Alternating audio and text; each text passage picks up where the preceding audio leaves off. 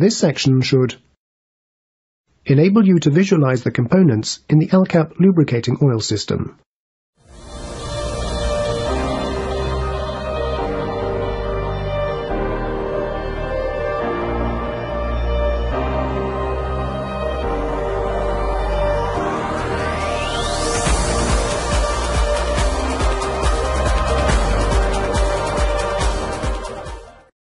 Click the parts to get more detailed information. Emergency stop button. This should be used in the event of high vibrations. Heat pack power unit. This contains the main fuses and the contactors which are controlled from the EPC. Separator and pump starter. The starter is used to start the separator and the pump. EPC 400 supervision and controller. The EPC 400 is a dedicated microprocessor-based supervision and control unit. Header tank for operating water. This tank stores the low-pressure operating water for closing the bowl. The tank is positioned such that the water level in the tank is between 2.2 and 3.2 meters above the connections on the side of the separator. Water valve block. Both the operating and the conditioning/displacement water are supplied from this valve block.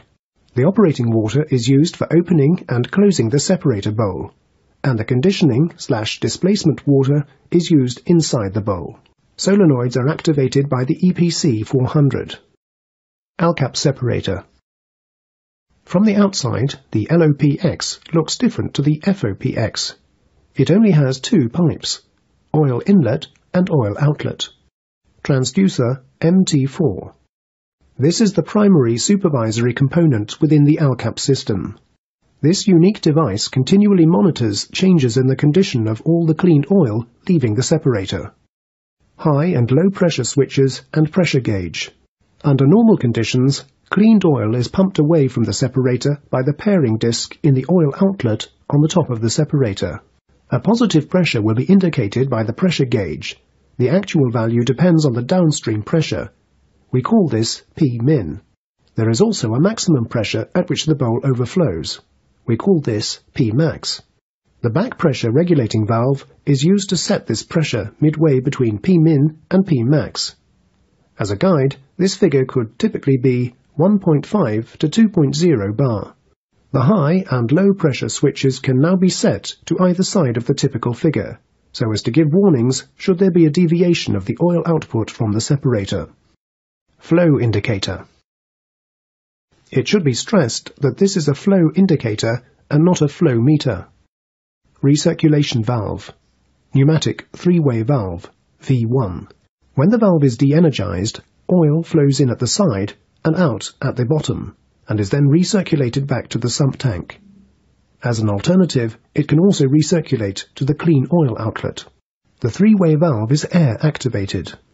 When activated, the valve spindle and plug move downwards, allowing oil to pass through and on to the separator. One of the main control functions of the system is to recirculate oil away from the separator in the event of an abnormal situation. Note: there is one situation when oil is to flow to the separator during an abnormal condition, namely during an emergency stop/vibrations. Recirculation valve. Pneumatic three-way valve, V1.